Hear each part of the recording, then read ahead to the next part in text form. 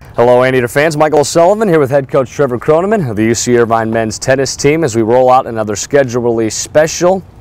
And getting into August now, Coach, things will get going for you officially in September here at the courts. And I know for that fall schedule, it's all individual play. You got a lot of invites for your players.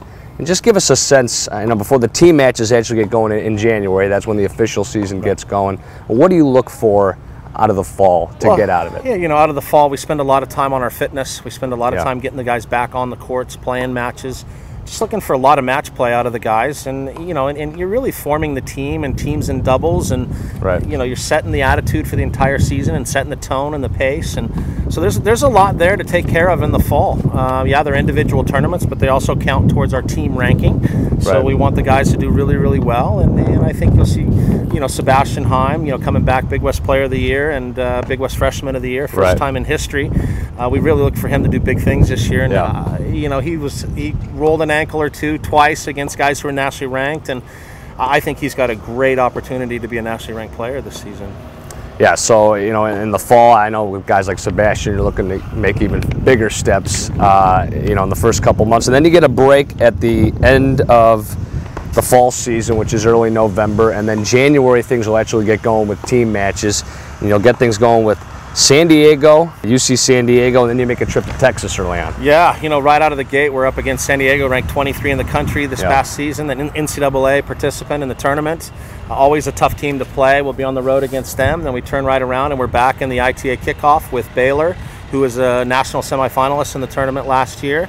And then we'll play in that same event. We'll either play Old Dominion on Oregon, depending on how the team does. So right out of the gate, you've got 4 or 5 quality matches there in January that we're going to have to be ready to play. And then in February, you're going to stay in SoCal, a match here at home, Northern Arizona, and then the likes of UCLA, San Diego State, UNLV. Yeah, you know, I mean, those are another 3 or 4 tough teams. I mean, look, my philosophy has always been to play the toughest teams we can find. The schedule seems to come back to us around spring break, and what I mean by that is the competition doesn't necessarily get easier. It's just they become teams that are kind of the same status as we are and the same ranking as we are. But you know, we like to play the toughest matches we can find. And then calendar flips to March. That is a very busy month for your teams, those 5 home matches in a row. Yeah, you know, we did that. We've done this every single year. This is when all the teams from the East Coast are on their road trips out to Southern California. We get to be at home. We get to play a lot of matches. I think this is really the part of the season where we really start to you know, fulfill our goals and start looking towards the Big West Conference Tennis Championships in Indian Wells. We find out how fit we are, what kind of fitness work we need to do the next couple of weeks to get ready for, you know, our run at the end of April, which is really, you know, is the crescendo of our entire season. That's what we're trying to accomplish, is win a Big West Conference Championship, and hopefully we'll be right in place again to do that. Right. You mentioned March, then going into April. Let's talk about the Big West. You guys tied with Davis for the regular season title a year ago. Santa Barbara comes in and wins the tournament. What are you expecting out of the conference this year? Yeah, I mean, you've got 5 teams out of the 6 that I think have a legitimate shot of winning it just about every year, and that's not to discount Riverside. It just we're, you know, I think the 5 teams have pretty much established themselves, and any team on any given day can beat any team, and that was proven. We beat Santa Barbara beginning of the year. We were all over them in the conference final, and we let them escape. You know, so we're looking to get that turned around in our direction again this season. So, I mean, that's, like I said, those are our goals, is to win the Big West Conference Championship.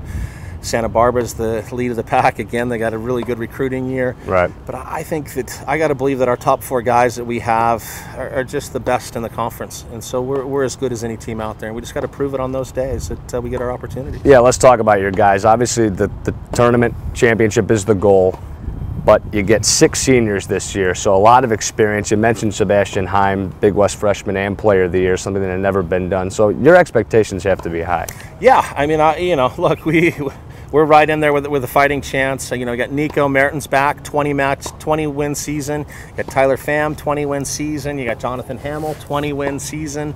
I mean, these are seasoned guys. These 6 seniors that are leaving us next year, 5 of them were brought in, and they were touted as the 14th best recruiting team in the country. So if all goes well, I think we're a top 30, 35 team, and then it's from there. We just need some chances to get in the NCAAs and do some damage. So that's really what we're looking to accomplish this season.